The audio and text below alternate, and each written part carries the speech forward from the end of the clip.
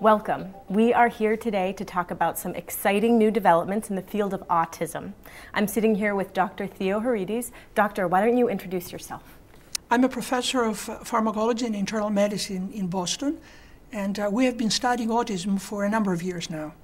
All right, doctor, can you tell me a little bit about what autism is, how it's diagnosed? It's a very difficult problem because it is actually a spectrum of different presentations. Some young patients are very bright and very few symptoms, called Asperger's. Others have very serious symptoms, we call it autistic disorder. Unfortunately, we really don't understand exactly how these symptoms overlap, at least until now. And can you tell me a bit about the causes of autism? We have been very surprised because the prevalence, or how many cases of autism we have over the years, has increased tremendously in such a way that nothing really explains it. We don't have a real cause. Many very well done studies have been published looking at what we call genetics, and some problems have been uncovered, but they're not enough to explain probably more than 5% of all the cases of autism. Yet, these children present, in addition to behavioral problems, inability to socialize, inability to communicate, and when they're stressed, with repetitive movements that are very reminiscent of other psychiatric diseases. Doctor, how did you get involved in autism research? It's a good question. We had been studying inflammation for a very long time, which is how the body responds to either a real or perceived danger. And we were the first to show that a certain type of immune cell called the mast cell, that we otherwise know for its involvement in allergic reactions, was a major player in inflammation. It so happens that there is a rare disease called mastocytosis, where these patients have a lot of these mast cells in their body, and they have all kinds of different problems. Some were very reminiscent of autism, such as, for instance, they might have food intolerance, they might have skin reactions, they might have what patients call brain fog, they cannot concentrate. So we asked actually the members of the society how many of them had both mastocytosis and autism, and we were absolutely amazed to find out that the prevalence of autism in children with mastocytosis was 1 in 10 children, while the overall prevalence in the general population is 1 in 100 children. In fact, that is amazing because usually if you look for the existence of 2 disorders at the same time, you multiply the 2 rates, so it should have been over 1 in 1,000 rather than 1 in 10. So we figured that these mast cells may have something to do with the pathogenesis of autism. I understand that you've been involved in developing a new supplement called NeuroProtek. Both we and I'm sure most of my colleagues have been frustrated because there just aren't any treatments for autism. The drugs that are mostly used are what we call psychotropic drugs that address the behavioral problems that many of these children have. And unfortunately, some recent studies have even shown that some such drugs may even be detrimental to the children rather than helping them. So we decided to see if we can address what appeared to us from our research were some of the major underpinnings of autism. For instance, there was a lot of evidence, not from us, that there's oxidative stress. That means the body is revved up and responds very differently to an incoming problem trigger. There was also evidence that the blood of many of these children had antibodies against their brain, which is very abnormal because technically we should not be attacking our own brain, which means that the disrupted barrier allowed the immune cells to get into the brain, recognize it as foreign, and make antibodies. And lastly, many children have either food intolerance or gastrointestinal problems, as well as allergic skin-like problems, even though many times they visit either a gastroenterologist or an allergist, and the usual tests turn out to be negative, and then the families are left not knowing what to do. So we felt that we could select natural molecules that might be able to allow the body to reduce such insults and then allow the body to hopefully recover over time. Can you talk to me a little more about the active ingredients in NeuroProtek? Absolutely. We decided to use 3 ingredients that belong to a class of molecules called flavonoids. There are about 3,000 of them in nature. They're found mostly in green plants and in seeds. But we studied over 100 of them, and we found out that 3 of them were extremely potent in being antioxidants, anti-inflammatory, and also blocking the activation of these mast cells. Then we had to overcome at least 3 obstacles. One was how to select the flavonoids so that some might work in the gut, especially for the children that have gastrointestinal problems, some to work in the brain, where we think eventually the problem is brain inflammation, and some to work throughout the body to the extent that there is actually an underlying systemic, as we call it, problem. And we selected the flavonoids in such a way that we hope we address exactly those 3 problems. The second obstacle we had to overcome is that these flavonoids are very poorly absorbed after you take them by mouth. And that's because they just don't get dissolved in water. So we overcame the problem by actually mixing them up with olive seed oil, sometimes called olive kernel oil, because that allowed not only better absorption, but it allows the formation of microspheres, which are very easily absorbed from the intestine. And just to clarify, olive seed oil is the oil that you get after you get the olive oil, and then you crush the flesh and the pits. And in fact, the olive kernel oil is much richer in the good antioxidants that we all hope to get through the Mediterranean diet. Mm-hmm. How pure are the ingredients? I'm proud to say that we've gone to extremes to have them as pure as they can get. They come from a source in the United States. They're over 98% pure, and their purity actually is certified by an independent laboratory. And I want to stress this because in most dietary supplements, if not in all of them, you cannot find out on the label either the source or the purity, which worries me and my colleagues, because sometimes, if not most of the time, patients have adverse effects to the inactive ingredients or the impurities and not necessarily the active ingredient you want to deliver to the body. You've told us a bit about how these ingredients in the NeuroProtek affect the body. Can you talk about that a little more? Absolutely.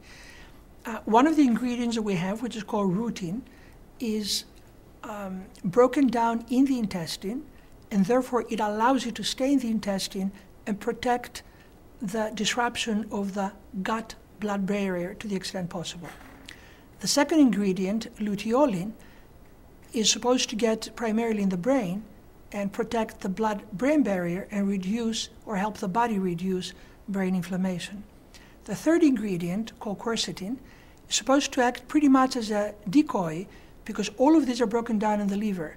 So we hope that quercetin would be primarily broken down in the liver and allow actually luteolin to escape and get into the brain. Are there any publications or patents on NeuroProtek?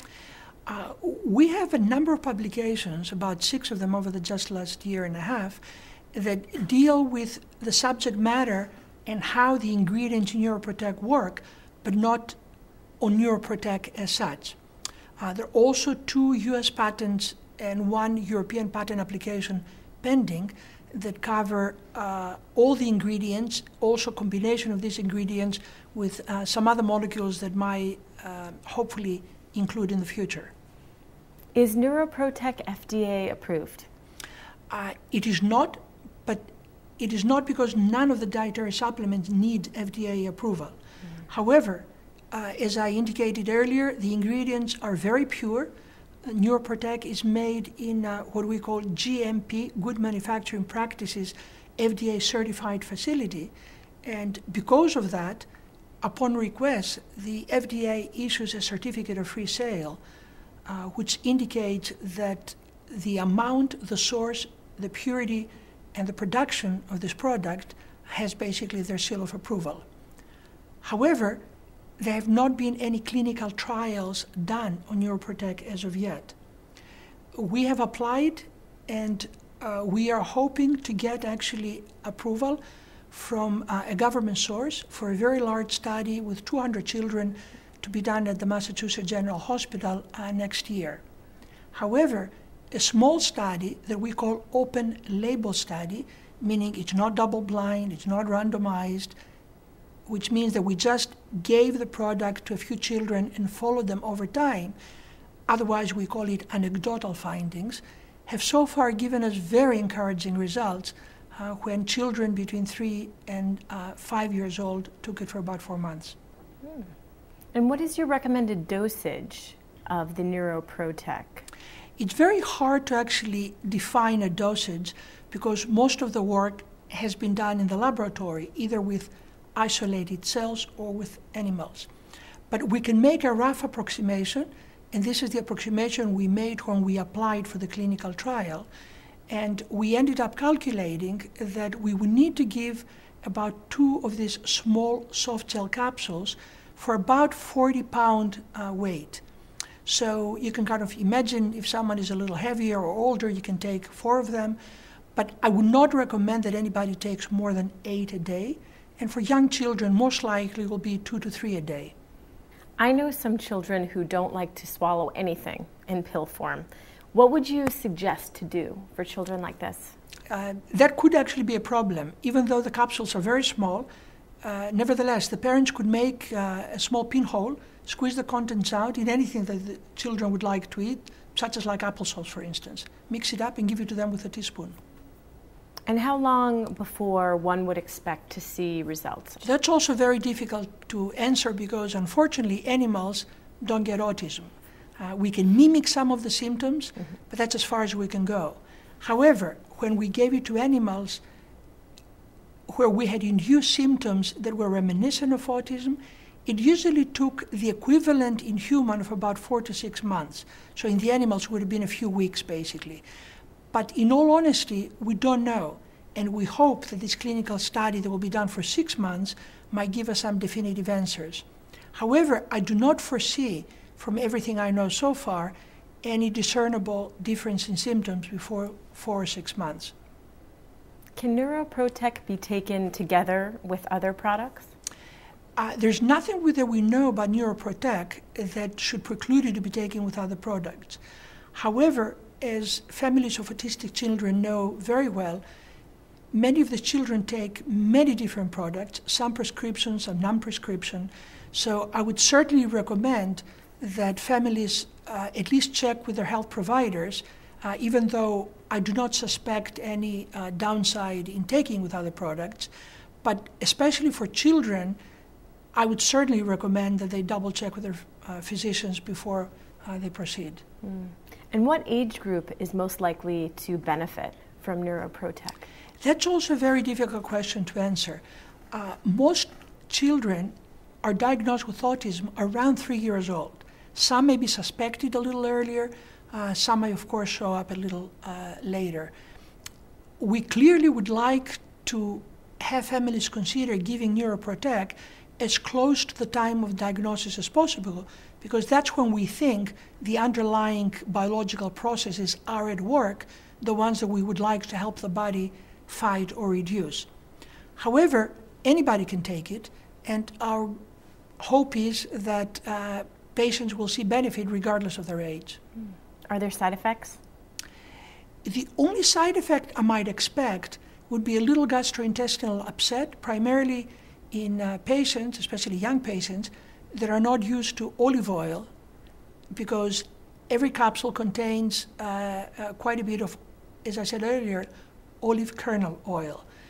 Some adults have tried it, burped a couple of times, and if this is the case, one way to avoid it would be to just freeze the capsules and then swallow them, because the time it takes to go through the stomach and into the gut is just about time to allow the capsule to thaw. And once it gets into the intestine, then you don't feel any burping or any taste of the olive oil. But as I said earlier, one should make sure that they talk to the health providers, because many autistic children are sensitive to anything they take. And therefore, I cannot exclude that there might be some children that might not be able to tolerate it, and then obviously they'll have to stop it. What new research are you working on? This is really exciting. Unfortunately, as we started saying earlier, there's no good therapy, but also there's no diagnosis of autism.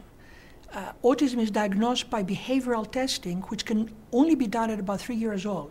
Some testing can be done maybe at a year and a half, but that's mostly prognostic rather than diagnostic. So it would be wonderful if there are some markers that one can pick up in the blood.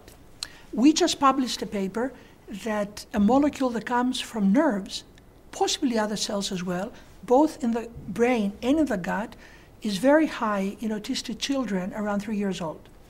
And we just submitted another paper indicating that another molecule that might be a potential marker is also very high.